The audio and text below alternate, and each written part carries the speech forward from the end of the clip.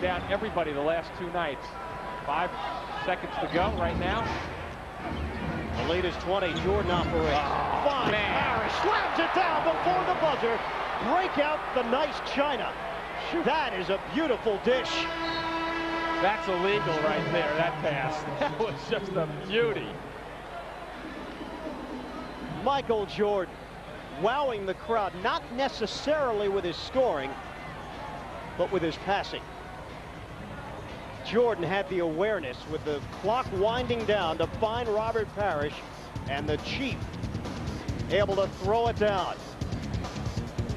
The Bulls leading the Nets at halftime, 62-40. Matt Loughlin is coming up after this.